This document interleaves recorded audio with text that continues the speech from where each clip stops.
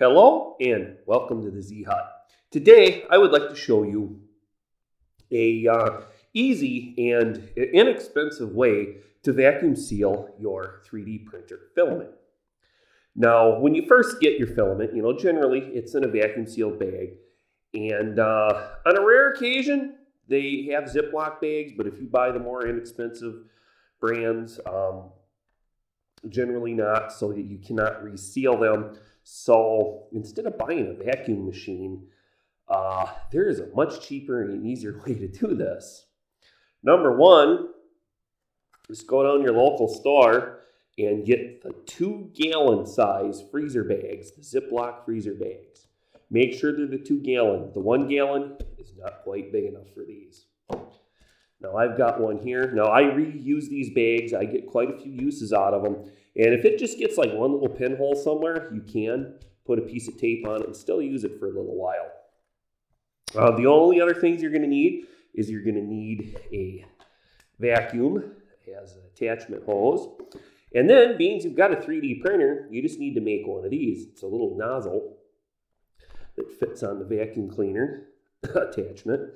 And it's just got an extension. It's a few inches long. And then there's a little hole here so that it doesn't, the vacuum doesn't overload the vacuum cleaner and cause damage to the motor. You don't need the full suction that your vacuum can put out. Not necessary. All right, so let me show you how to do this. Now I've got my spool. I've got it clipped.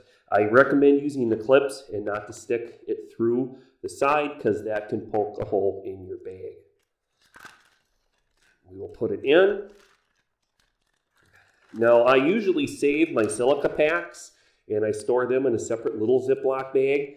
I am out of them at the moment. This is the only spool I have that doesn't have a silica pack at the moment, but normally I would put that in and put it up right next to the roll. Don't put it in the center. Don't put it in the center here. That would be pointless, because when you vacuum seal it, it's not going to be able to draw any moisture that's in there. All right. Then go ahead and we seal it up most of the way. Grab our vacuum cleaner here. Stick the attachment in, and then you want to bring it in towards the spool. If you try to do it the outside of the bag, it'll suck down. There'll still be air in here, and it won't want to suck it all out. Then we'll check and make sure we have the bag zip-locked up to the nozzle, and then we will turn on our vacuum.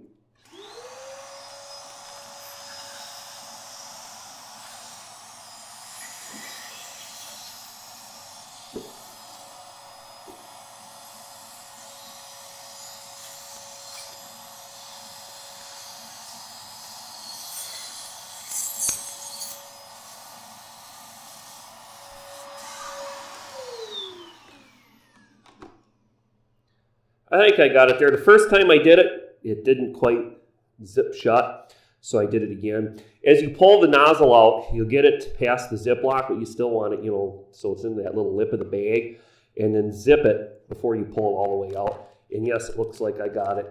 Now, it didn't remove every single bit of air in there, but this is a lot better than if you had, no vacuum at all.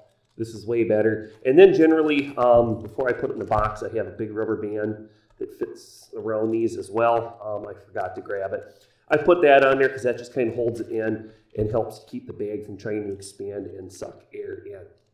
All right, that's all there is to it. Hope you found this information useful. You did, give us a thumbs up. So with that, I'll say, hope you have a great day, and well, have fun vacuum sealing your 3D printer filament.